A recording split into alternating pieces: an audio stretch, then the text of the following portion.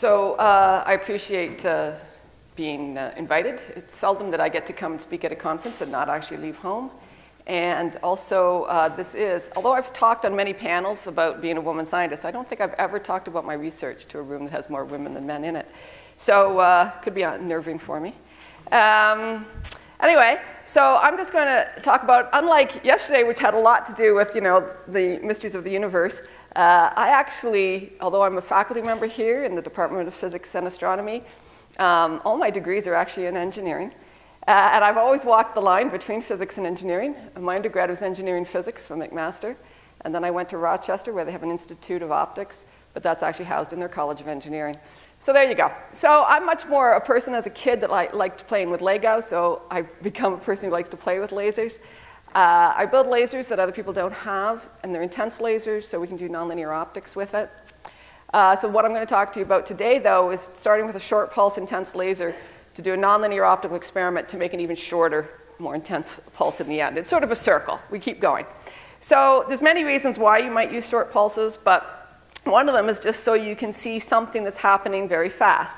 So I don't actually know what the controversy was in 1877, but there was this big controversy about, and I think it might have been like, at the Olympics when they were speed walking, you have to have people watching to make sure you're not actually having 2 feet come off the ground at the same time, because that's running, that's not walking. So this is some kind of horse trot gait. I don't know, I'm not a horse person, but whatever. And in 1877, there was this big controversy. Do all feet in this trot come out off the ground at the same time? And our eyes can only see 25 milliseconds at a time. And so some people saw it, some people didn't, What could you do? This man, Edward Muybridge, which I don't actually know his real name, he changed it to that, he liked this one better. But anyways, this guy used technology to say, I can figure it out, and he came up with stop motion photography, and this is the one right there. All 4 legs are off the ground, and he solved this great burning mystery of 1877.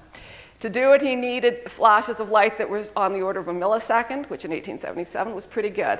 I will tell you the world record right now is 63 attoseconds, 63 times 10 to the minus 18 seconds. All right, and that achievement was actually made it all the way to the TV show Big Bang Theory when it happened, so that everybody in the world could know about how fast laser pulses can be made. So optical people aren't stopped by those pesky things that other physicists, things called mass. So that's why we can have very short pulses. So that's great, that's a millisecond. The other thing I want you to take note, though, is that the horse is a big thing. And so Edward Muybridge had to figure out how to make his pulse short, but he didn't also have to figure out how to make his camera see something small.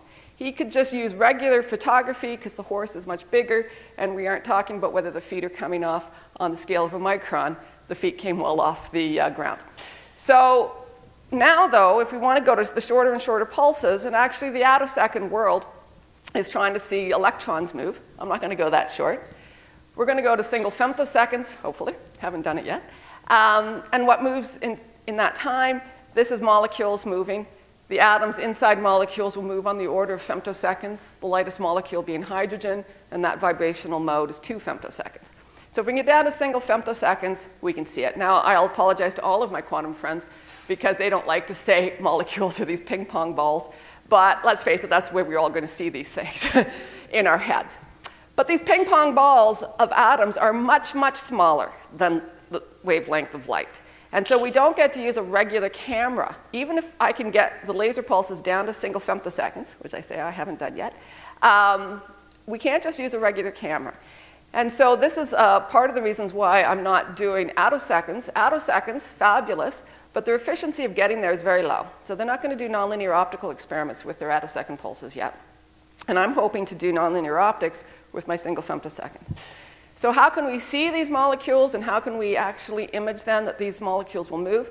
My colleague Joe Sanderson, who has the lab next to me, I told him probably 15 years ago I was working on this, going to get it ready for him. He's still waiting. But anyways, I stole these pictures from the web. I don't know the actual people who did this work, but that's all right. They have beautiful pictures. So let's have this hypothetical 4 ping pong ball atom here. And it's the same idea as that when Muybridge tried to see the horse, he didn't just take one picture. He had to take a picture in series. He had to time them to go along with the motion, so the camera was aimed at the horse at the time the picture was being taken. It's the same idea, is that ultrafast people want to see dynamic reactions, right? Our spectroscopy friends in chemistry that have high resolution lasers can see the ground states, can see the steady state things better than we can. Their frequency resolution is still better than the time resolution. But what they can't see is a process, a dynamic process as you go through it. So the idea would be you'd have some short laser pulse and create some excitement amongst these atoms. And then you would time up the difference time between the next pulse, and you would then ionize some or all of the atoms. Okay? So people kept talking yesterday about first-year physics. I actually will talk about this when I teach second-year E&M, except that I had a student tell me to keep my research out of the classroom. Yeah, I know. What can I tell you? Anyway, because this is a great example of how you can use your very beginning parts of E&M. So as we all know, though, when we show the students the pith balls and how they come apart because you charge both of them, and you do the little calculation, and all you need is one charge against one charge. When they're just an angstrom apart, sub-nanometer apart, tremendous, tremendous force. This is why this type of spectroscopy is called Coulomb explosion spectroscopy, because once you've ionized more than one of those atoms, sitting that angstrom apart, boom, off they go. And then you use this time of flight, which again is an electric field, taking the ions up here. So if it starts to go down this way and has to come back, it arrives at the detector later. So you can tell if it was going towards the detector or away from the detector. You use a 2D detector to get all the momentum the other way. So you can determine the kinetic energy, and from that you get back to the potential energy, which tells you how the atoms were sitting at the time it exploded. But you don't want it to be averaged over the vibration. That's why we want single femtoseconds. But we have to have it intense enough to strip these electrons. So you need laser fields like 10 to the 12, 10 to the 13 watts per square centimeter. And just to get your feel for that, at 10 to the 13, that's when the electric field, the force on that electron, QE, is equal to the force that's holding the electron to the molecule. And so the electron would just as happily leave the molecule at that point. Okay? So we want to have an intense thing. I should tell you, because we're talking about women here, the first nonlinear optics experiment couldn't be done until the laser was invented in 1960. So frequency doubling is the first nonlinear optics experiment done in 1961.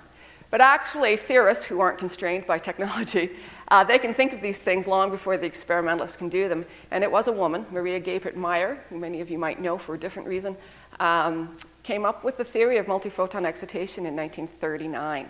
Okay, had to wait a long time, and I don't think she actually survived to actually see the first multiphoton effect. This is not what she won the Nobel Prize for, though. But this is how far we've come, because, she followed her husband. He was a chemist, and he went from job to job. And she only got to be paid to do slight office work, but was given an office to do this slight office work, and then in the rest of her time, she was allowed to do her research. She was just a few years from getting a Nobel Prize, which she did for different work altogether, nuclear, and that's when she finally started getting paid as a scientist. So we have come some way, because I'm not doing Nobel Prize winning research, and I get paid to be a scientist. So there you go. The things have changed since the 1930s. All right, so that's what I'm trying to do. So how do we get a short pulse? It's just from Fourier transforms. If you have a lot of colors and you can time them all up at some point in time, then you make a pulse. And of course, just from destructive interference with all these colors, the field has to go away. And so that's how we make short pulses. It's how we make mode-locked laser pulses be short. The different frequencies are the different modes in the cavity. Those are separated by C over 2 times the length of the cavity. So that's usually 100 megahertz to a gigahertz, all right, kind of small. The attosecond world is doing the same thing, but they're taking their light and they're getting odd harmonics as the first, third, fifth, up to the hundreds of harmonics, centered in the vacuum ultraviolet, okay? And so they're separating their colors by hundreds and hundreds of terahertz. So I'm kind of like Goldilocks. One's too small, one's too big. And so what I got working on is something called multi-frequency Raman generation. It's called different things by different people in the field, but the person who got me into the field called it that, so I'm sticking with it. It's a really beautiful experiment to work with, right? Because it makes all these colors.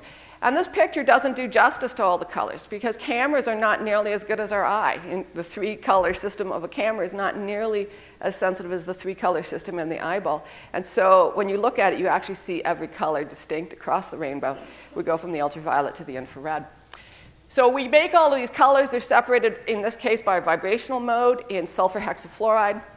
It's the vibrational mode where all 6 fluoride go in and out, called the breathing mode, so we don't have to worry about rotations. It's a nice clean mode, and we can get that. All right, so let me just, because we're in all areas of physics here, this is our biggest diversity, I believe, here, is the fact that our physics is also different. Let me just go back and explain Raman. So Raman did his work in 1920, so he wasn't doing nonlinear work. It is a linear process, and the idea is that if you come in and hit a molecule with some light, you can either cause it to vibrate or cause it to rotate. And you leave the energy then in the system. If you leave the energy in the system, it has to come out of the light. And in this case, it's an inelastic scattering, and it changes the frequency of the light. And so the light actually loses the energy of the vibrational energy or the rotational energy. So that's the linear process. I don't know why I keep going back. So once the laser came along, though, then they had a lot of light, which meant that they generated a lot of this Raman-Stokes, and they actually coupled these levels and made a lot of a strong dipole moment to scatter from.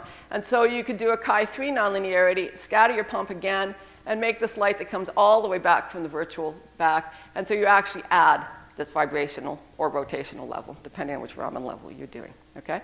And so this came along once the light was strong enough, thanks to the laser. Oops, still going back. And then by mistake, somebody was just tuning their laser away from center. And when they did that, a lot of the amplified spontaneous emission in the middle of the laser came out almost as strong. It happened to be separated by a Raman level, and they all of a sudden saw, I think it was 39 orders shoot out. Up until then, people hadn't seen it. It was just serendipity. And so that started this whole new field. The idea is, unlike for the people who do know what attoseconds are, that's a totally different effect. It doesn't follow the Taylor nonlinear optical thing at all. This one, though, does. It's just a third-order process over and over and over again. So you start with the, oops, no, get back to my talk here. There we go. So you go and you couple this. But now, instead of just having one laser and waiting for this one to get strong, start with two strong lasers, which means you really couple this dipole. So you can have 50% population up here. So when you make this anti-Stokes, it can be the one that goes ahead and scatters again and makes another one and another one and another one. You can also go down, okay? But if the point is to make a short pulse, you want to have your center frequency up where you have less than a single femtosecond period, so you can make a single femtosecond pulse. And so it's really just a chi-3 process over and over and over again. So how did I get into this? I got into it because, as I say, I build lasers that other people don't have, and our group here had built this two-color amplified short pulse laser. I'm not going to describe it, but just to know that at the end, in order for nonlinear optics to not happen in your laser, though, you actually stretch your pulses, amplify them, and compress them. But in these experiments that I'll show you, we don't have to perfectly compress them. We can leave them chirped, which means that through the time of the pulse, it can go from red to blue or blue to red. We can also change the timing of the two pulses by putting one of these on a translation stage. That's the back mirror of the grating. Okay? So this is how I got into the field, though, is that this was back in 2000. Yeah, 2000. And this is when Russia was not doing well financially. They've gone back and done very well, and I don't know about now. But back then, experimentalists had a really hard time. And so a person working in this field of multi-frequency Raman generation, and he calls it that, Leonid Losev, at the Lebedev Institute, contacted me. He said, your laser is the perfect laser to do this work. Can I come over and do the work? I went, absolutely, come on over. So he did. Oh, that just shows that I can, I can make the two colors. And the point for the Raman isn't what the two colors are. It only matters what the separation is. And so this shows that we can tune the separation. And so we do it in a hollow fiber, and we put the SF6 inside this tube that has the hollow fiber. It gives you a long nonlinear interaction length. And this is not the best of the ones, but it went along with my PowerPoint version of the continuum, so I'm using this one. All right, and so that's the idea. We just take our two colors, we time them up, we put them into this hollow fiber, and out comes all these beautiful colors. Oops. So the first thing to do, of course, and the goal, is to make all these colors so we can have a short pulse. And so we just first did it as changing the energy. And of course, as you change the energy, you get more pulses. That's what's supposed to happen. Nonlinear processes happen the more light you put on. So that's fine. And then we got to the point where it didn't happen anymore. And we got stuck, and everybody does. And then we'll see that all that happened really was that this continuum sort of showed up around the pump pulses. So we thought this was a different nonlinear optical effect called self-phase modulation, because our pulses are short. And other people had seen this too, and so we decided we probably had to stretch our pulses. Now I just want to show you though, I want to go back to explain the rest of my talk. We have to understand the Fourier transform again. The number of pulses, you know, how broad this whole spectrum is tells you how short this is. This is just a model, computer model. All right, but how wide each of the individual ones are, and they're not this wide because this is the log scale, but anyways, how wide they are determines how long your pulse train is, right? A mode-locked laser pulse has very narrow spectral modes, and so the mode-locked train goes on forever. That means the intensity of each pulse is not high. I'm trying to make high-intensity short pulses, so I want a short pulse train. So you do want the individual orders to be as broad as possible. So I've got to keep that in mind for the rest of the talk. So we did this study about energy, and then it was my student, Fraser Turner, was getting his master's doing this. And so I said, you know, just to round out your master's thesis, you really should look at dispersion. Not just intensity, but let's look at dispersion and see what role that plays about keeping all the colors together and how much does that help this process. And then I went away on a camping trip. And this is long before anybody carried cell phones with them on a camping trip. I still wouldn't do that, but some people like us do. So no contact. And I come back to one of those great phone messages saying, Donna, you should be here in the lab. This is so cool. Everything's happening in the lab and you're missing it. All right, so this is what I was missing. So he decided to not take my advice. And he came up with his own idea of saying, before I go to all the trouble to make a very detailed thing with pressure, I'm just going to do a quick and dirty experiment where I'll either cut the intensity by half or cut the pressure in half. And from just the nonlinearity, if that's the only thing happening, the picture should look the same. And you can look at these two pictures and right away. You don't have to be a scientist in this field to know that those two pictures don't look the same at all. And so this one is the one I already showed you in a way. But I should tell you, we now are using a smaller diameter fiber in order to get negative dispersion from the fiber. Won't explain that. But we wanted to get the dispersion null somewhere in the wavelengths we were looking at. And we can do that with this fiber, and we couldn't with the 200 micron fiber. And there's things to notice. One is half the intensity. You don't get as many orders. But now we have this continuum here, but not under the strong pumps. And so it's not what we think it is. But this was the cool picture. He cuts the pressure in half, so the nonlinearity is halved. And yet the green colors come right up, and they're almost the same order of magnitude. Well, they are the same order of magnitude as the pump beams. Okay? There's a huge continuum. It's not sitting here. It's moved over. There's these holes in the continuum, and then there's these, what we call, in our own scientific language, redshifted shoulders. Okay? We have no other good word for it, redshifted shoulders. And we saw this, and we went, well, what the heck is going on? You know, none of that can be explained by Raman. And so, you know, we looked what other people were talking about it. And this is what other people saw. We went back. These people used methane and hydrogen, but also in a hollow fiber. So the experiment, basically the same. And the point is to get many orders. But if you looked at their data, there's redshifted shoulders, redshifted shoulders. So it has nothing to do with using SF6, because they're not using SF6. And we scanned their papers, and they don't ever mention it, because of course that's not the point. The point is to get as many orders as possible, so they're not caring.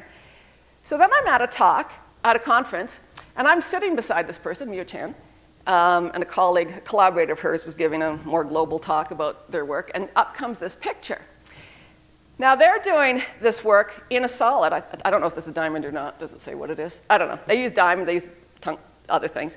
So, and to get phase matching for them, they take their two colors and they go in at an angle, and then each of the colors that are created comes out at its own angle for phase matching. So they don't have to use a grating, they're just coming off at every angle that there is, and they just, you know, put up a piece of paper and take a picture of it. So that's what we're looking at. And these are the Raman orders, these little tiny blobs. And again, you can read this paper. They don't mention all of this, these great big blobs. I can't even tell you what these circles are representing, because that's what their paper's about. I see this, and I go, and I say to Mia Chan, what the heck are those big blobs of light right beside your Raman orders? And she goes, well, we don't really know, but we think it's four-wave mixing. I went, no, because we've studied it enough to know it's not four-wave mixing. But again, they ignored it, and yet I was there going, how can you ignore it if what we're trying to do is make these picket fence of frequencies to have short pulses, and all the light is going actually into the big blobs. And the individual big blobs are wider than the Raman orders. A, why aren't we even trying to use these instead of the Raman orders? But don't we just want to know what the heck they are? Okay? So let me just tell you in my 5 minutes here, how did they do their experiment? They have such short pulses that the two colors can come from the single pulse. So they take the short pulse, they chirp it in time, they split it in two, and they change the timing of the two pulses so the instantaneous frequency separation is the Raman. So these three pictures are taken for 3 different time delays, and they're somehow walking through the resonance here, and I don't know what they're looking at, something in those circles. But anyway, you can also see the blobs come and go too as you walk through the resonance. Right? So we did something similar, but our two colors can be made to have the frequency separation here. But we can change the timing because of that mirror in the gratings, and we can walk through the resonance as well. Now I'm just going to apologize because my students will never put the picture this way. But because in Rochester, where we studied optics, light always goes from left to right. So I don't care that people plot time going this way. Light goes this way. And so this is the beginning of my pulse. Okay, so these are red chirped pulses where the red at the front, blue at the back. All right, so now we can walk through this resonance. I should have mentioned what four-wave mixing is, though, to tell you why it's not. Four-wave mixing is we're going with our two colors. What if we take our two colors, but we don't make them match the Raman? Let's say they're fairly far away from the Raman level. Then you can still have a chi-3 nonlinear process because our intensities are so high. 2 omega up, a small omega down, omega up, and a great big omega down. And so the anti-Stokes that would come out from that would then be separated by the separation of the colors of light. Not the separation of the Raman, but the separation of the colors of the light. And so that's what we're going to look for. So now I have a new student working on this by this time, how he wanted to show it this way.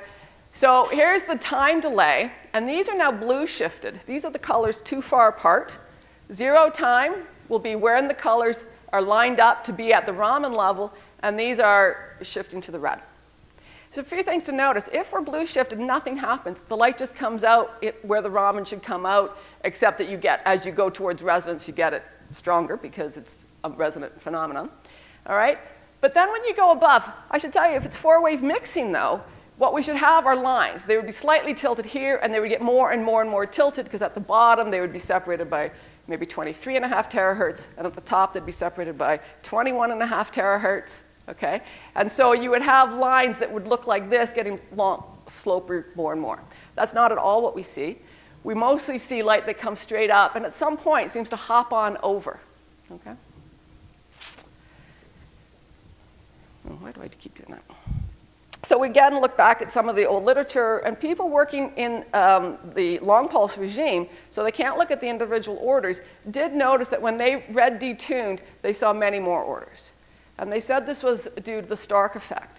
But we don't have a single photon Stark effect, for those of you who know what that is. I'm not going to explain it. So it has to be a 2-photon Stark effect. And not many people have studied that, but we're trying. So the first thing to look at, though, is it should change with intensity if it is a nonlinear phenomenon. So these are some of the middle orders where we've changing the energy again. And you can see that at the low energy, we get the Raman orders, and then they get broader, but only on the red side. And at the highest energy, we can do quite a bit broader. So we are pretty sure it is this nonlinear effect. We've done some other studies to think that it really is. We could use a theorist's help to really determine it. But we're at the end, so I'm going to end there. So I have to say that we've just received funding from CFI. I don't know if that's actually officially out there yet, but we have. So I will get something called a dazzler, which I've never been able to afford before. That is what I need to put all the colors together. So hopefully soon we will have near single femtosecond pulses. But we are actually looking at the timing now. We have a frequency resolved optical gate, and we're looking at the chirp of the pump pulses and the chirp of the next anti-Stokes. It's showing such weird stuff that I can't even bother to bring it to you because we have absolutely no idea what it means. But that's what we're trying to work on right now. It is a 10 hertz system, so my colleague Joe probably doesn't want to use it.